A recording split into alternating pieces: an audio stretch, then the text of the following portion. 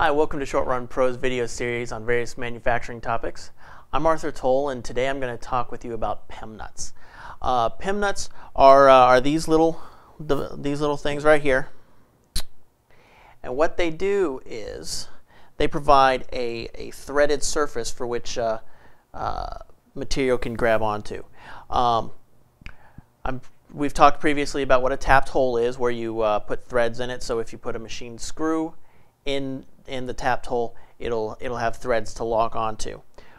Well, in some materials, like if you're working with really thin gauges, like maybe an 18 gauge or 20 gauge or something like that, and you have a fairly large hole relative to the material size, there's not enough space to get the threads in there. So you might get like one line across, one line of threading, and that's just not enough for a screw to grab hold of, and it'll just rip out really easily.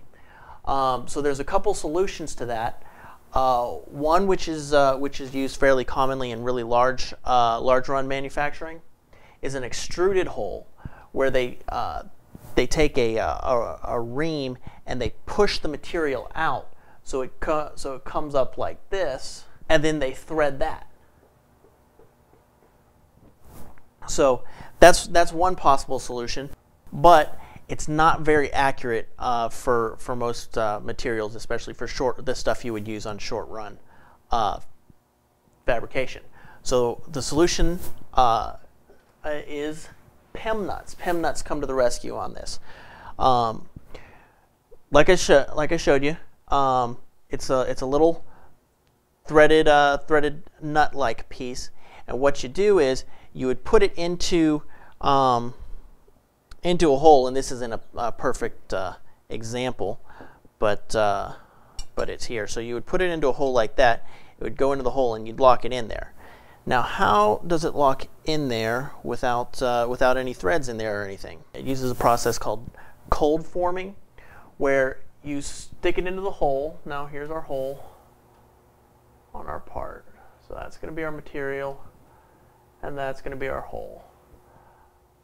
By the way, we're looking at everything here is in cross section. It's so like we've cut the part open and we're looking in.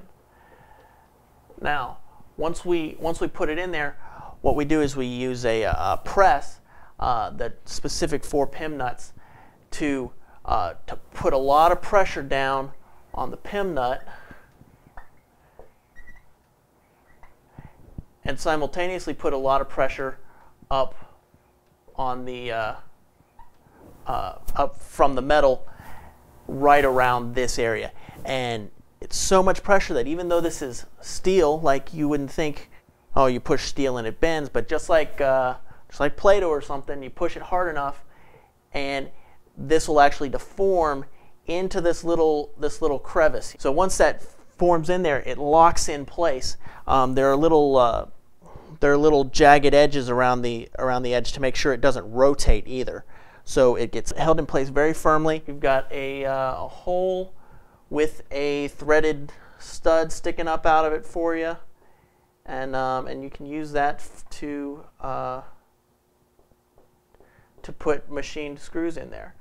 One place we use this a lot is when we make Pci brackets. Pci brackets are often made in very large quantities. Most Pci brackets are made with extruded holes, like I'd mentioned earlier.